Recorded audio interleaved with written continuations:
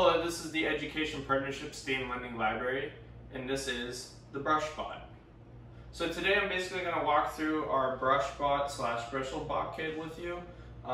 They're very simple to use. Basically, they teach your students the fundamentals of circuits and robotics at the same time in a fun, engaging manner. So the one that I have currently built is the Bristlebot, but if you were looking to use the Bristlebot, it's basically the same concept except you use the tip of the toothbrush here, yeah, it's basically the same concept except it's just a smaller version of the Bristlebot.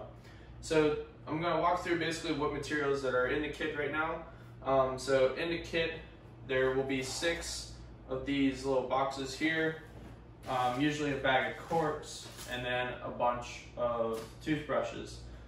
So when you open up the box, what you'll find is tape, battery packs, batteries, the motors,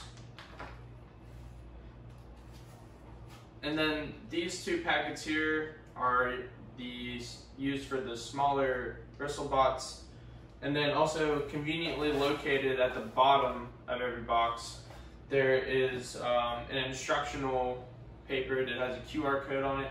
So if you need instructions on how to build your Bristlebot or your Bristlebot, you can scan the QR code, or also every kit is also included with a how-to booklet that walks through what all the materials are and how to then go about building either your Bristlebot or your Bristlebot. So basically when you have your Bristlebot completed, it should look something similar to this, with the battery pack centered in the middle, your motor on the back, and the cork put on to the motor. That way it generates some momentum to then make the Bristlebot move around on any given surface.